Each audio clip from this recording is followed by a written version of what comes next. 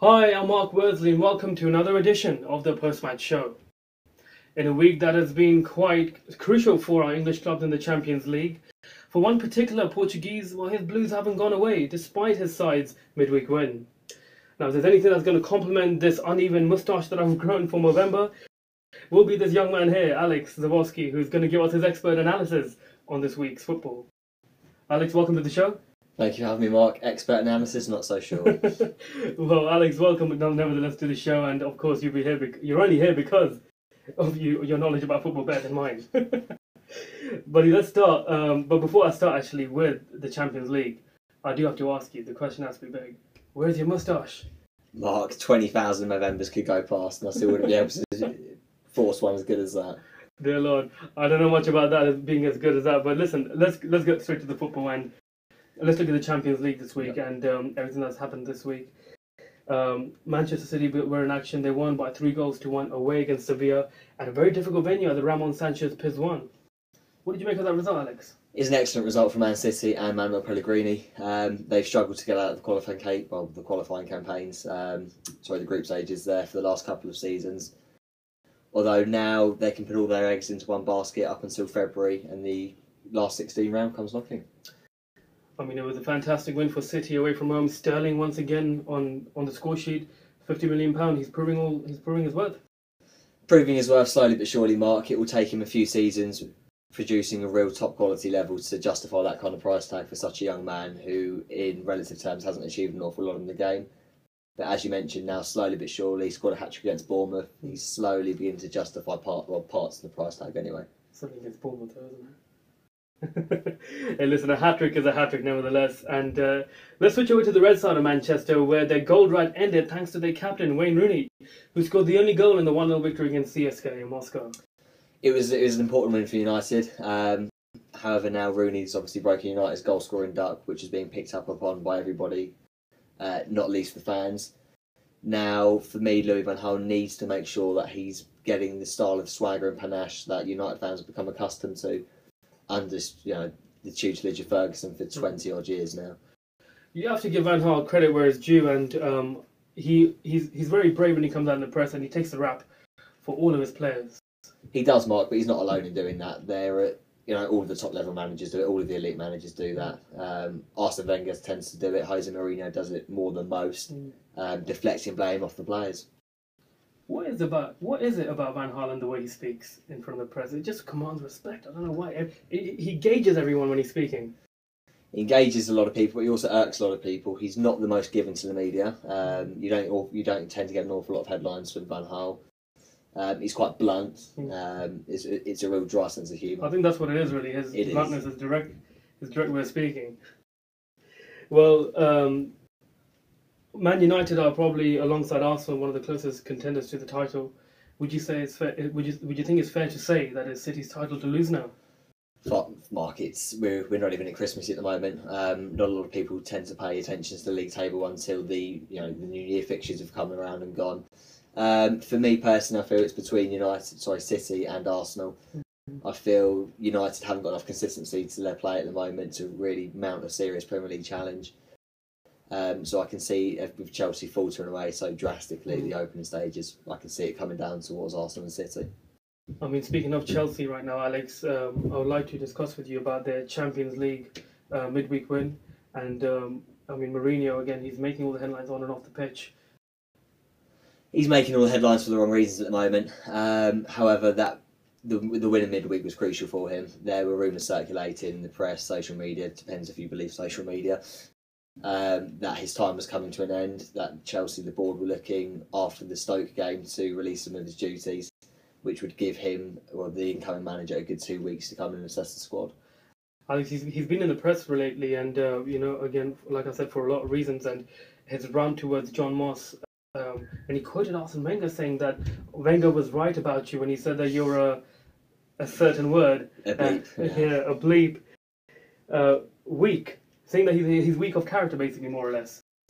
This is Mourinho to a T. It's the kind of behaviour he's been demonstrating now for the last couple of months since Chelsea's form. I would say it's dipped because it's been constantly poor since the beginning of the season now.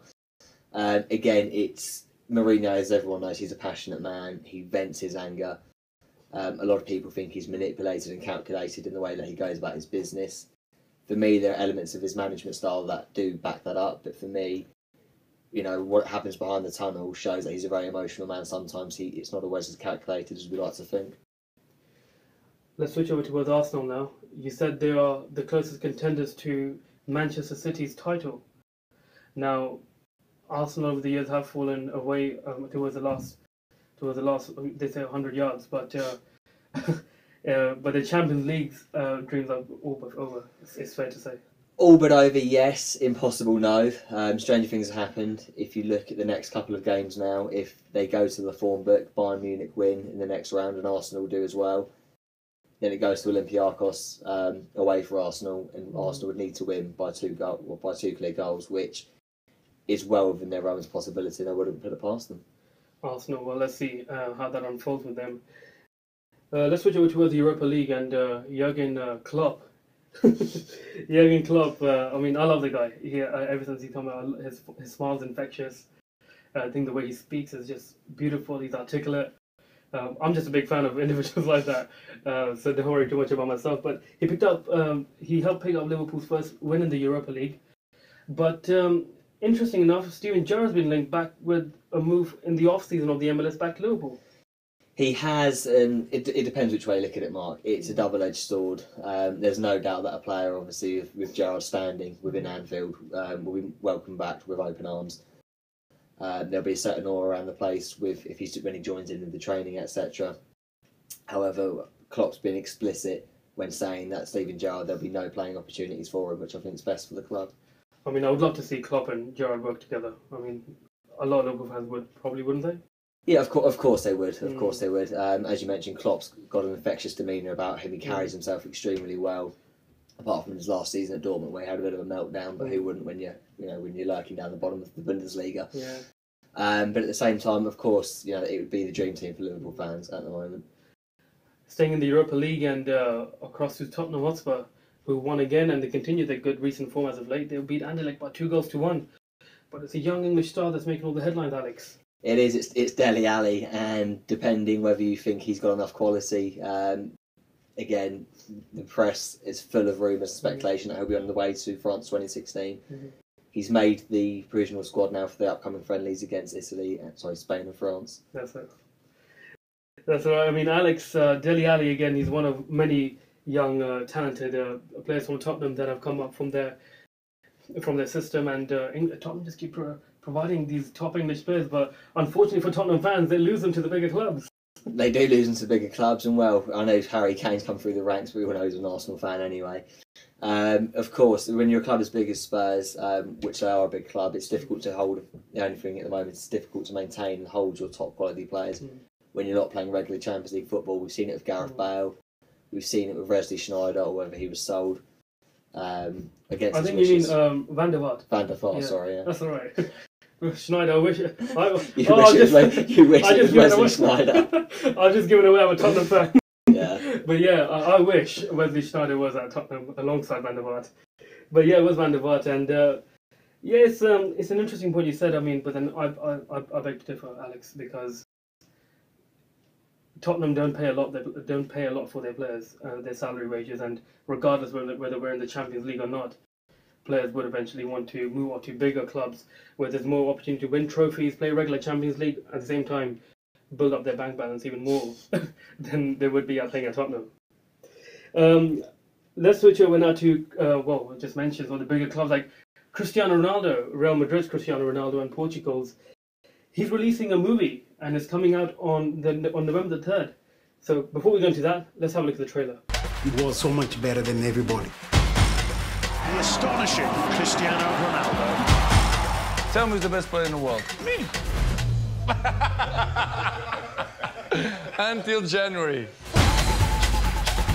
Winning, that's the most important to me. It's as simple as that. Apostei no meu filho para ir para Lisboa com 12 anos. Pensei que eu estava a abandoná-lo. Os meus irmãos a chorar, a minha mãe, mas que sabiam que era uma oportunidade que eu queria na vida. Não conheci realmente o meu pai. 1, 2, Epa! The most important is friends and family. I knew it, I was injured. But I needed to be here. My team need me. He doesn't know what it means to lose. One of us look for that. Nothing is impossible, my friend. I have what I have because I sacrifice a lot. Tudo o que eu tenho deve aquele futebol.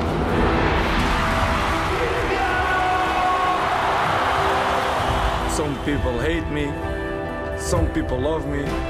Fui feito para ser o melhor.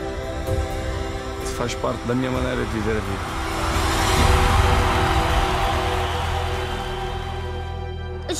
Você guarda-redes, pai, ok? Guarda-redes, estás a brincar, ok? Yeah, it does look fascinating, doesn't it? Cristiano Ronaldo in his first ever movie. What do you make of that? Egotistical, Mark. What are you expecting as well from it? From what I'm expecting, I'm looking for an insight into more of his family life, really. I think everybody knows the exploits he's had as a player. I don't think anybody needs to see a movie reel. You can go out easily YouTube, his greatest moments, and you'd be there for hours on end. I think what a lot of people are expecting is to see, hopefully, a different side of Ronaldo. A family man, slightly more perhaps humble than he is in front of the main screens. Ronaldo's also, I think in the build-up to the movie, he was talking to one of the BBC reporters, and he went on to say, in his mind, all he needs to know that he is the best player in the world. And if he doesn't think that way, then he won't perform at the very best level that he's currently playing at, regardless how many Ballon d'Ors or World Player of the Year Messi wins or anyone else wins. I mean, that just gives more boost to his ego, doesn't it? Yeah, it's a psychological thing, I think, then, Mark. I mean, you look at, there's only two world-class players, in my opinion, and when you say world-class players, you're looking at players who are playing at a completely different level, and that's Messi and Ronaldo. Players not just from this generation. You look at from the 70s, when you look at the greats such as Johan Cruyff, still has an ego now. But you look at players, they need that ego to run off. They feed off that ego, and players like Ronaldo, then he's not wrong in asserting himself as one of the world's best players, if not the world's best player. I'm sure Gareth Bale will beg to differ that there's only two best players in the world at the moment as you speak, because he's helped guide his side Wales to the European Championship next year in 2016 in France, alongside three other home nations, England and Northern Ireland. Yeah, it's great news, as you mentioned there, Mark. There's the majority of the home nations, bar Scotland now, are looking forward to summer in 2016 in France. It's a shame Scotland couldn't make it. It is a shame, but they were in a tough group. Poland and Germany were arguably the favourites going into that group, but Scotland gave themselves a lot to do when they lost to Georgia away. I mean, yeah, it's always difficult. I mean, when you see, from an emotional and sort of point of view for myself, not to see all four of the home nations qualify, but at the end of the day, it's great to see more than just England going to be there next year. It is, Mark, and if I'm being completely honest with you, the team that I'm most looking forward to seeing play are Wales.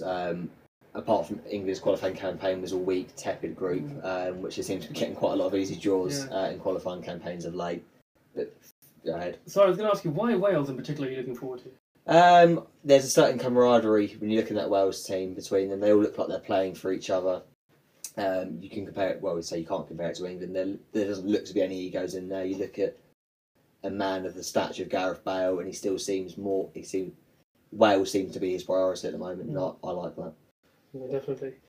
I was, if you watched last week's episode, the very first episode of the post-match show, I was given the opportunity to attend the Asian Cricket Awards from the home of cricket, Lords. And it was quite an interesting event, and I and now been given the opportunity to actually attend the Asian Football Awards, which will take place on November the 19th, from the home of football for its third instalment in 4 years. Alex, what do you know about the Asian Football Awards? And just tell me as well, how do you feel this awards has actually made a difference, the cricket and the football, to the Asian community as a whole?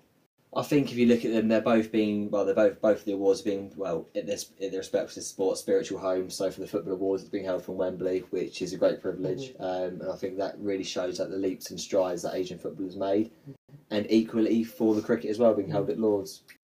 I mean, it's an industry award that celebrates not only the current performing international players or the club players, but also the next generation stars as well, the backroom staff, administrators, coaches, and some of the other unsung heroes. And so for me personally, I'm looking forward to the Inspirational Award when that gets presented at the awards. For me, that will steal the show for me personally. Yeah, and Mark, I know this is a subject close to your heart. Yeah. But again, I think it's a night that really celebrates the grassroots upwards, as you mentioned, everybody from the tea ladies really to the trainers. It's going to be an excellent night. Well, make sure you tune in next week when we have more from the Asian Football Awards. Alex, can I just say it's been an absolute pleasure having you on the show today. It's been a pleasure having you. Thanks, Mark. You mean it's a pleasure being on? It's a pleasure being on. Yeah, it's been an absolute pleasure having this young man and having his insights on the week. And when we tune in next week, I'm sure we'll have more from Alex as we look more from the post-match show. For now, it's goodbye.